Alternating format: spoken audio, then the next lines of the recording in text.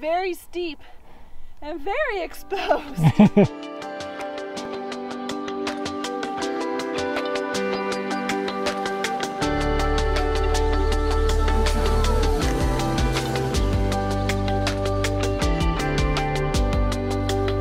We're Jess and Miles. In 2019, we quit our jobs to pursue a dream of long-term travel around the world. After traveling for 6 months, we were brought back to the US due to COVID-19. We are back on the road here in the United States.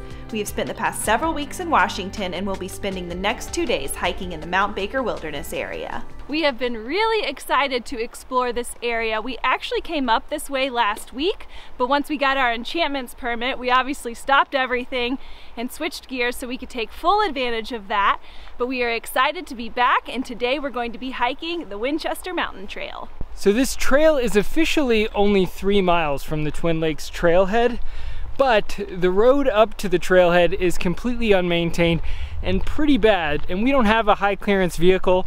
Last time we went up a road like this in this area, we ended up with a flat tire, and it was the most expensive hike we'd ever been on. So we parked about 2.5 miles from the trailhead, turning this hike into almost 8 miles. So what would have been 3 miles is now going to be 8 miles, but from everything we've read, it's still going to be more than worth it. All right, we have officially made it to the trail. The road wasn't too bad. It was really steep. There were some sections that were in pretty rough shape. There were a lot of potholes and rocks, but we did see a lot of SUVs and trucks making it up and down just fine. There was a car that bottomed out, but we probably could have made it okay. But based on our recent flat tire situation, it was better to play it safe. Based on the map of the trailhead, it's actually 2.1 miles each way, with 1,300 feet of elevation gain, so it's going to be a steep climb to the top.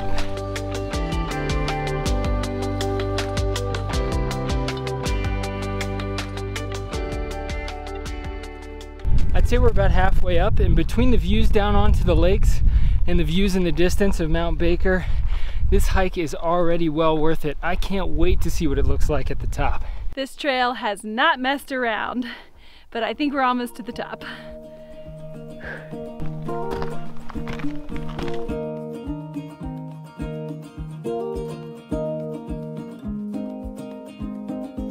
We have made it to the top, 6,521 feet in elevation. This hike is said to be one of the greatest rewards for the least amount of effort in the North Cascades. And we had to put in a little extra effort based on where we parked, but it still is definitely worth it. There are 360-degree views from up here. There's also this really cool fire lookout that was built back in 1935 that you can also camp in. I could only imagine camping up here with this incredible view.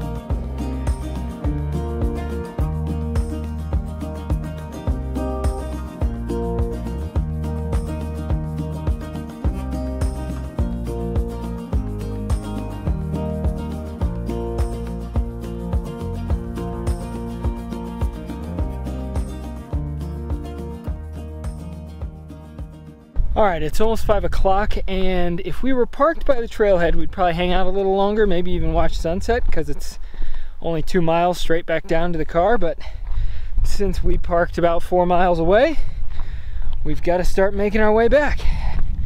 It's honestly right about now. I wish we were a little bit more aggressive with our driving. So this mountain is completely covered in blueberries, and they're very ripe, and I may or may not have indulged in quite a few. I saw a couple people picking them on the way up, so I felt like it was pretty safe.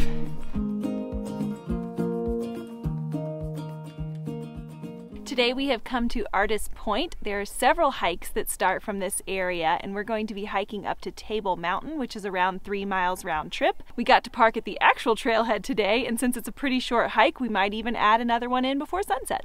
We're only about 20 steps from the car, and I can see why these hikes don't have to be very long, because the views right here from the parking lot are unbelievable. The views from yesterday's hike were incredible, but this definitely rivals it. These mountains feel so close. We have Shuksan right here, and then Mount Baker just right there, and we have mountains all around us.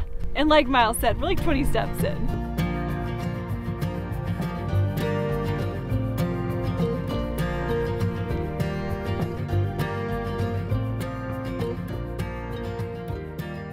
There's only about 700 feet of elevation gain on this hike, and it seems like most of it is just right here from the parking lot. This is very steep and very exposed. It seems like most of the elevation gain is behind us, and now we are just going to be following along the ridge to Table Mountain. Also, the road was closed on the way out here, and all the signs said it would be closed until 4 p.m. They actually opened it at 3, and there is no one else out here on this trail. The parking lot's filling up pretty quick, but I could only imagine if that road wasn't closed, this would be a very popular hike. We made it. This is not a bad place for a PB&J dinner.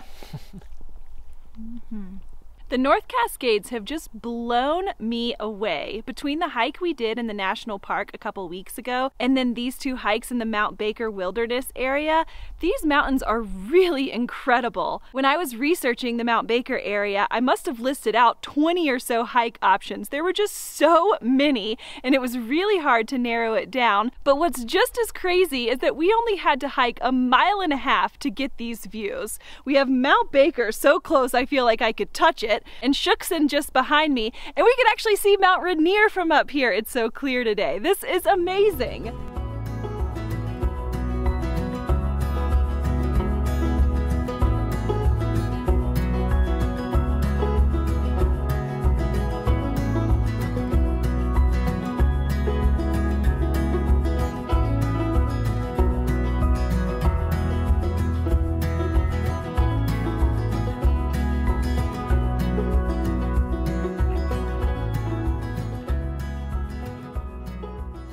As much as we'd love to stay up here for sunset, we're not exactly interested in doing that last steep section in the dark, so we're gonna head back to the car, and there's one more short little hike from the parking lot that we're hoping to get to in time for sunset. We have just come about 1/2 mile from the parking lot to Huntoon Point for sunset, and we made it up here just in time.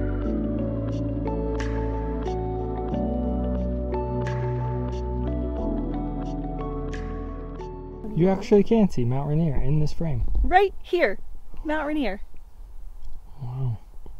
We better take it in because the weather is turning. I don't know if we're going to be seeing it from here on out.